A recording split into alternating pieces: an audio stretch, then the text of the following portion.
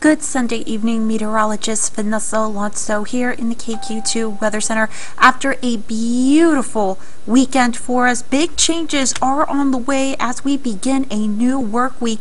Temperatures are first dropping into the upper 30s to lower 40s, and they're going to continue to drop into the 20s heading into the overnight hours. We're also getting a very breezy northeast wind coming in anywhere from 20-30 miles per hour, which is helping those temperatures to drop. And also we have winter weather advisories for areas east of I-35. It does include Grundy and Mercer counties into the Kirksville and Columbia areas through noon on Monday, because we are going to be getting a band of snow moving in during the overnight hours. We did have a cold front that passed through earlier today. That's why temperatures are dropping.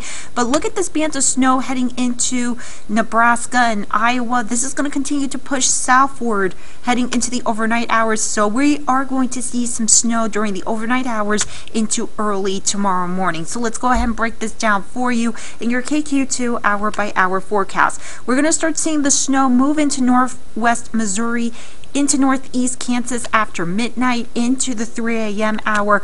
As you wake up tomorrow morning to kick off your work and school day and your Veterans Day, temperatures are going to be remaining in the 20s with that band of snow moving through. The snow should move out by late morning, but behind it we're going to get some blustery north winds gusting anywhere from 30 upwards to 35 miles per hour.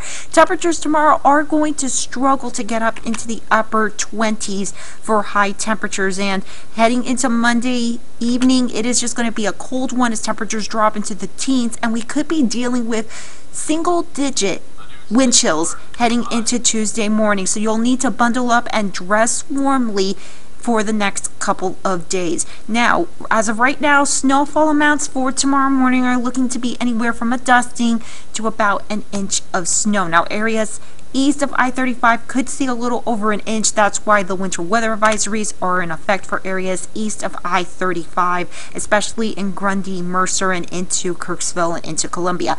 But once the snow ends, again, we're going to be dealing with some frigid Arctic air, at least for Monday into Tuesday, before we start rebounding into the 40s and into the 50s, heading into the second half of the work week into the weekend. I will have the latest coming up tonight on KQ2 News at 10. Hope you'll join us.